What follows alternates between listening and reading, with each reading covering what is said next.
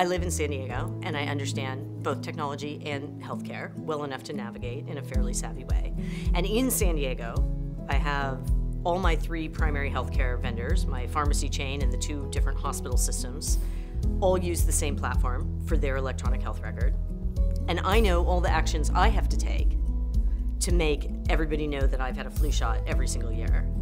And yet, the fact that I even have to take an action and that's not automatic is a little weird, but okay, in the interest of HIPAA and data privacy, maybe that's appropriate. But then when I send that information, it requires medical professionals on the other end to sort of accept that that information is there.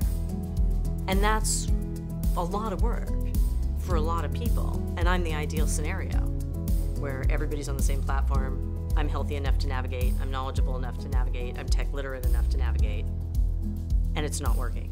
It's my data, right?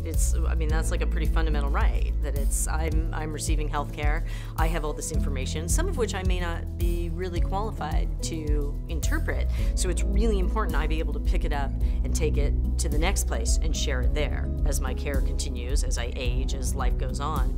And the fact that I can't do that I can't make that choice, that I don't own this really important data about me is strange.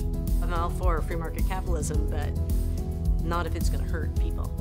And my core message is, if I can't do it in San Diego with all the stars aligned, then it doesn't work.